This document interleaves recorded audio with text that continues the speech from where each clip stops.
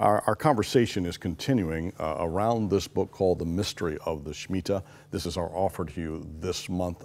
Today, as we're looking at this, Joe Amaral joining me now. Joe, let's refine this or redefine or revisit this. What is Shemitah? Yeah, Shemitah sounds like a like an odd word, and that happens in Hebrew. You know, people say, "Well, Joe, you're so into Israel Hebraic roots. How come you've never come on Huntley Street? How come you've never written a book about the Shemitah?"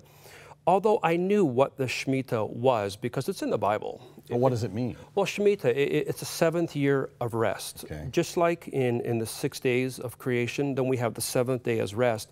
God gave 6 years to work the land, but the 7th year He gave that as a rest. Okay. And that in that 7th year, that restitution was to be made. Debts were to be forgiven. Financial debts were to be wiped out. So it's all about blessing and freedom. And I think it's important for us as believers to really, not just to understand the book, but to actually get the book and read it for yourself, because there are some undeniable historical what's the word? The connections that we just cannot dismiss. 2 plus 2 equals 4. You might not like that, but it is 4. All right, so Rabbi Cahn, the author, taught millions of people on this book. Yeah. The mystery of the Shemitah. Now, the mystery ties in with these calendars of 7 years or 49 years, whatever they are. That's right, the biblical pattern. And he analyzes them and diagrams them in the book.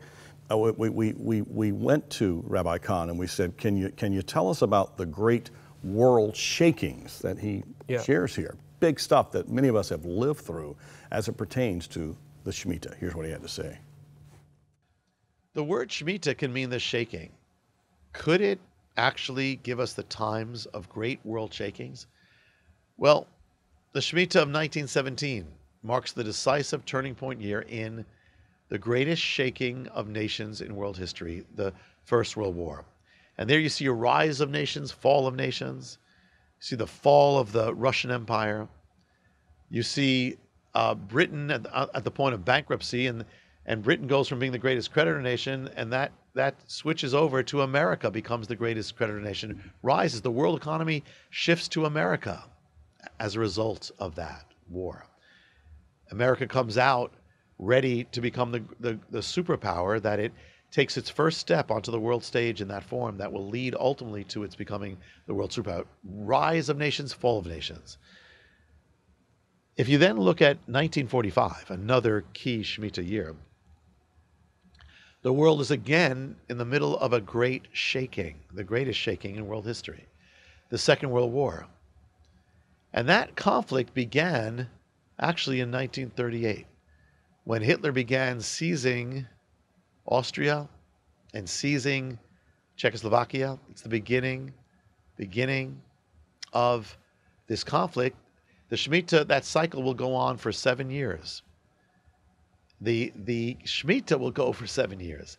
The Shemitah will end in 1945. The war will end in 1945. The Shemitah will end in September 1945. The war will end in September 1945. The Shemitah will end the first week of September 1945. The war, the Second World War, will end the same week. Kind of rises and falls together. And then when they have the final act that seals the war, when they have the victory procession with America and Russia at the end of the war, the only time that was right at the end of that war, in September, they march through Berlin on September 7th. September 7th seals everything. September 7th is Elul 29, the end of the 7-year cycle that began in 1938. And what happens with World War II? What do you see again? The fall of nations, the fall of empires. You're going to see the collapse of empires throughout the world, the European empires, and the rise of new powers, the rise of America to the world superpower, rise of Russia to world superpower, the beginning of the atomic age. A new economic world order takes hold, and a whole new world ushered in. All right, so Joe, people just go through that, and it's like, what in the world? Yeah, it hurts your brain a little bit. It's there. Yeah, it's all tied back into a Hebrew calendar, Jewish calendar. Yeah, I mean, that's the thing about what Rabbi Cahn is doing, and people need to understand. First of all, I really want to encourage people, get the book for yourself. Don't take just what Joe is saying, what John is saying. Get the book for yourself and read the facts. Read the historical accounts and these crossovers. He's talking about the world wars, the falling of economies, and they just so happen to fall on specific dates. Now, people say to me, Joe, why should I get this book? Why should I want to read it? Why do I want to know anything about this Shemitah year? I'm not Jewish. I don't live in Israel, the Middle East. This has nothing to do with me. This has a lot to do with you. Because what this does, for me, as a Christ follower, as somebody who reads the Bible, and we're specifically talking about the Torah and the Old Testament, is that we see that God is true to His Word. God is true to what He says He's going to do. If He says that every 7 years or every 49 years on this year of the Shemitah, that I'm going to restore you back to your land, I'm going to give back to you what you're owed, everything the enemy took for you, I'm going to give back to you, that gives me confidence as a Christian. So when I read a book like this, I'm like, wow, God actually keeps His promises. And that's important for me as a believer to believe and understand that. And the book tells us that what happens in the next 10 or 11 months is very critical too. What's taking place in this year of the end of 2015 on into the first parts and mid parts of 2016. Yeah, well, he talks about, well, I shouldn't say he, the Bible talks about something called a year of Jubilee. So you have the 6 years of work, 1 year of rest. 6 years of work, 1 year of rest. You do that over 7 Shemitah cycles, which is 49. And then you hit the 50th year. From the 49th year to the 50th year, you live in this blessing, this thing called Jubilee, where God restores land back to you. And what I found just absolutely fascinating, and he details it like he really goes for it in the book. Yeah, it's deep. Yeah, it's a tough read, but I mean, if you just stick with it and you read it, in 1967, we had this year of Jubilee.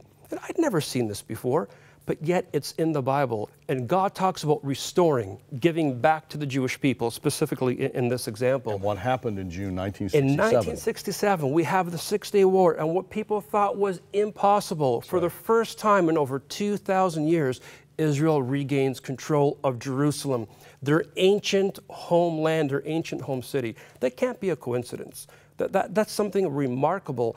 And he details here in the book over and over again all these things that God has done. So war, stock market crashes, 9/11. Yeah. I mean, it on it goes. And you look at this and you read it, and I'm like you, I went, what? But then I started reading it. Yeah. And I started putting with a biblical lens as he does. And it is one of the most intriguing things I've ever read. You can't put it down. I mean, when people say, oh, this doesn't apply to me, stock market crashes, wars, 9/11, how much more can it apply to you? And you know, we've talked and prayed a lot about this. This isn't about putting fear in people's heart. No. In fact, it's the exact opposite. It's putting confidence in people's hearts. God has not given us a spirit of fear. Knowing that God acts in certain ways gives us confidence to know that He'll be faithful and do what He said He's going to do. I can move forward confidently knowing that God is in control. And I don't have to be afraid. And has been in control. Has been in control. And we can look back over the corridor of time with great confidence knowing that none of these world events has hit our Lord by surprise. That's right. Now, God didn't lean over the edge of heaven and go, wow, I didn't know that was going to happen. No, but you can look back over a biblical calendar and begin to see these things shape up. And without setting dates, without the tackiness or incorrectness of that, you can look into the future with great faith knowing that as these things unfold, we see the coming of Jesus Christ. Yeah. We see Him as He is. Yeah, you know, no man knows the day or the hour. Right. Jesus said that. He stressed that. And we stress that here at Huntley Street as well. No man knows the day or the hour, but we can know the season. And so I want to encourage people to really get a copy of this book, read it. The facts and the history speak for itself. Well, we want you to get a copy of this. We hope that you'll call us or you'll go online. The Mystery of the Shemitah.